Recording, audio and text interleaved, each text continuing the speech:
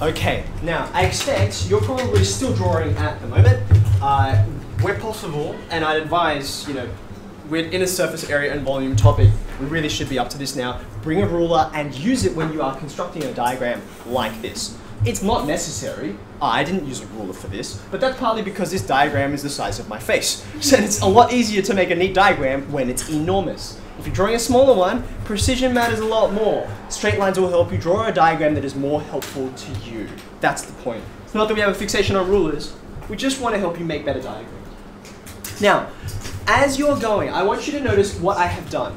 The first step was, let's just reproduce what they've got. Let's just do that, draw it all, put all the measurements on, and as I do that, I get a better understanding of how the shape fits together. Then, secondly, and I've done this in another color because the more colors I have in a meaningful way, the less busy my diagram will be. Can you see what I've put in blue there? What am I doing? Which principle am I using here? This is the second principle. I'm labeling those faces so I can talk about them, okay? Now, just put your pens down for a second. I will give you time to finish, but I want you to look at the next step I'm about to do because it's a bit unusual. This kind of shape, which is sort of rectangular in a lot of ways, even though the whole thing is L-shaped.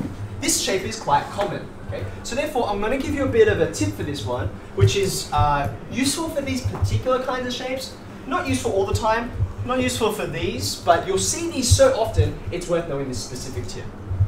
Have a look. Do you see I've labeled 3 of the faces? Okay. Bottom, the front, and this right-hand side one. Okay. How many faces are left to label? 5. Count carefully. So it looks to me like I haven't done the back. I haven't done the back. I haven't done, so there's one.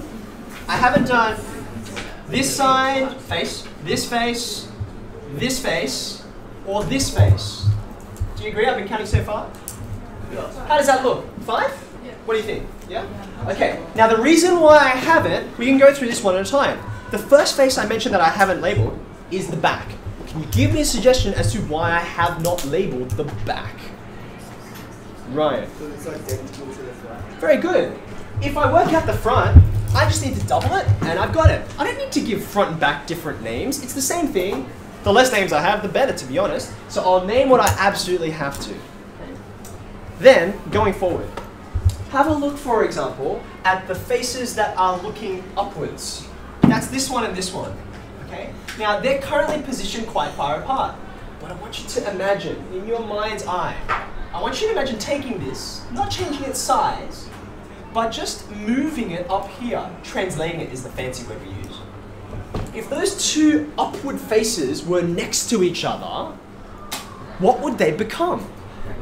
They would become the bottom face, wouldn't they? Or they'd become the same size as the bottom face. Do you agree? Okay. So therefore, rather than giving them independent names, which is confusing, I'm going to call this one top 1 and top 2.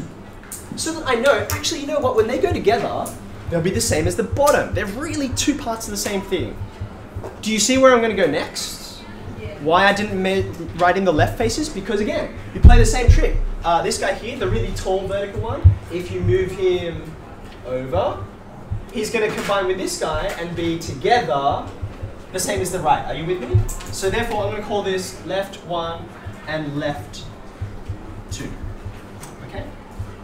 Now I'm ready. I'll let you get a bit of a head start on me. I'll write my first line down, and then you see where you would take it from there. I will say surface area equals, okay? And I'm going to name all my faces, every single one, all added together, and then I'll start to actually substitute values in. Okay? So I've got, let's see here, 2 times front plus 2 times right. Actually,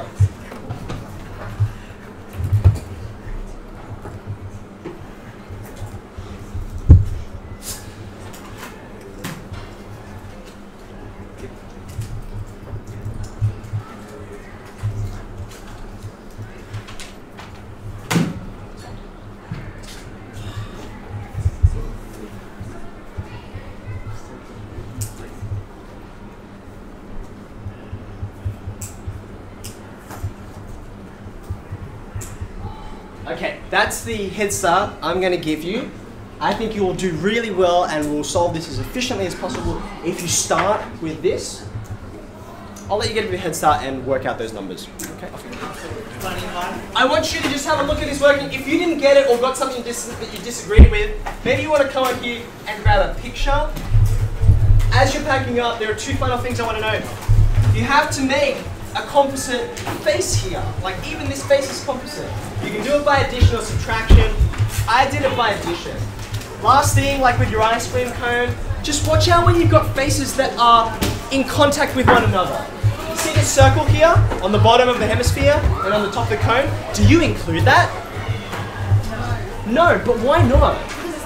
It's not part of the surface, right? So just watch out for that in your formulas.